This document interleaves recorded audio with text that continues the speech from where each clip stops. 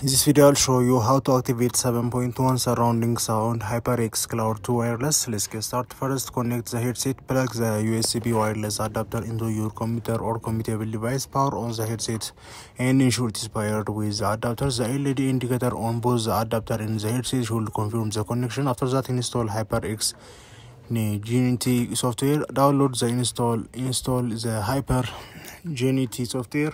After that, this software allow you to enable and customize 7.1 surrounding sound and other settings. After that, open the software and ensure your headset is detected. After that, activate 7.1 surrounded sound. Locate the 7.1 surround sound button on the headset or the USB adapter. Press the button to toggle 7.1 surround sound on or off. When you activate it, you will typically hear a notification sound or see an indicator light. After that, verify software in HyperX Genity.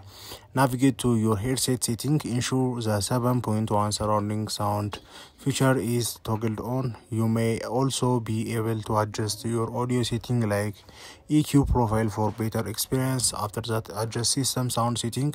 On window, right click the sound icon on the system tray and select sound. Go to playback tab, select your headset or click property.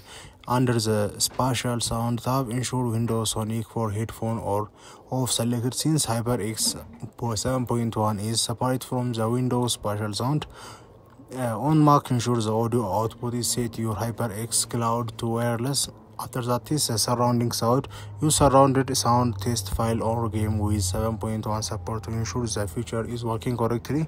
By following these steps, you should have 7.1 surround sound activated for an immersive audio experience. And by so you can easily fix it. If you found this video helpful, subscribe my channel. I'll see you in the next video.